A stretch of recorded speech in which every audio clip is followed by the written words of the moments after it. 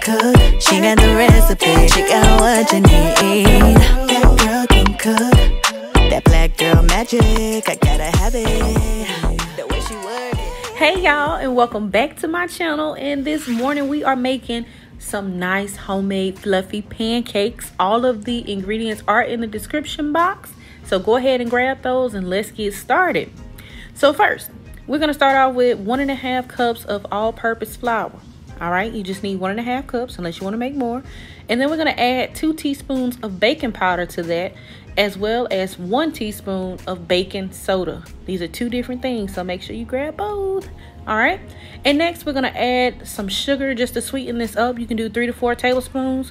4 tablespoons is a 1/4 cup. And then we're going to add just a dash of salt to balance out some of this sweetness. All right, honey, and then we're going to whisk and combine. You want to make sure that you're combining all of your dry ingredients separate from the wet ingredients. All right, so now let's work on the wet.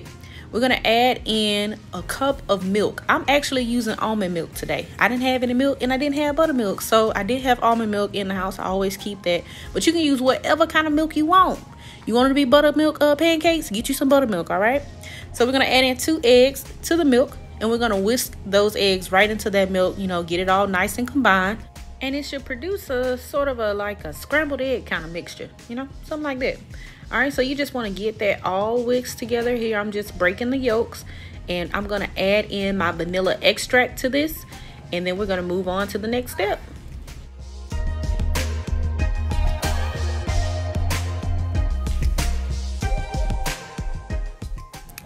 Last but not least, add in those 2 tablespoons of melted butter. Mix it up, and we're going to set that aside so we can combine the dry and the wet ingredients.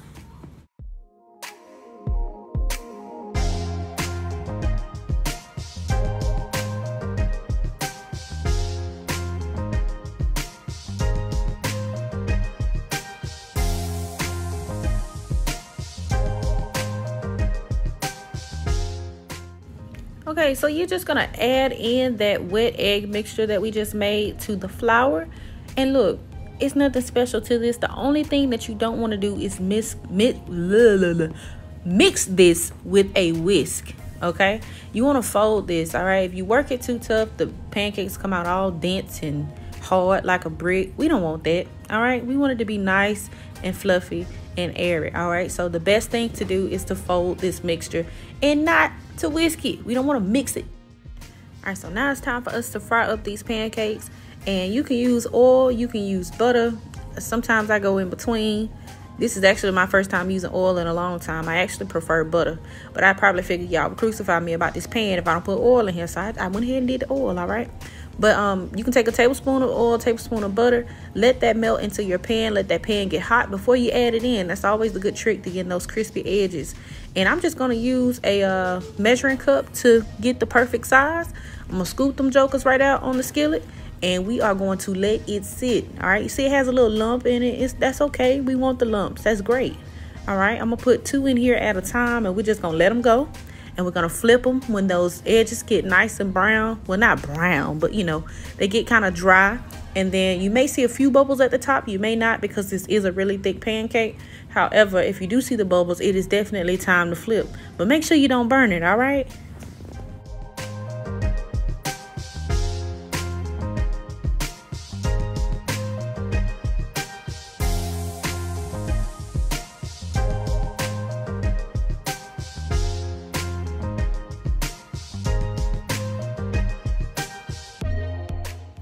Honey, and there you have it. Look at those beautiful pancakes. This recipe made about 6 to 8 pancakes, or it can make 6 to 8 depending on how thick or how big you want them. All right, but look, I'm just going to add a little bit of confectionate sugar on top with some butter and some hot maple syrup. Honey, this is real pure maple syrup. Oh Lord Jesus, look at it. Baby, yes ma'am. And guess what else I'm gonna put on there? I'm gonna put some candied pecans. Candied pecans. Do y'all hear me?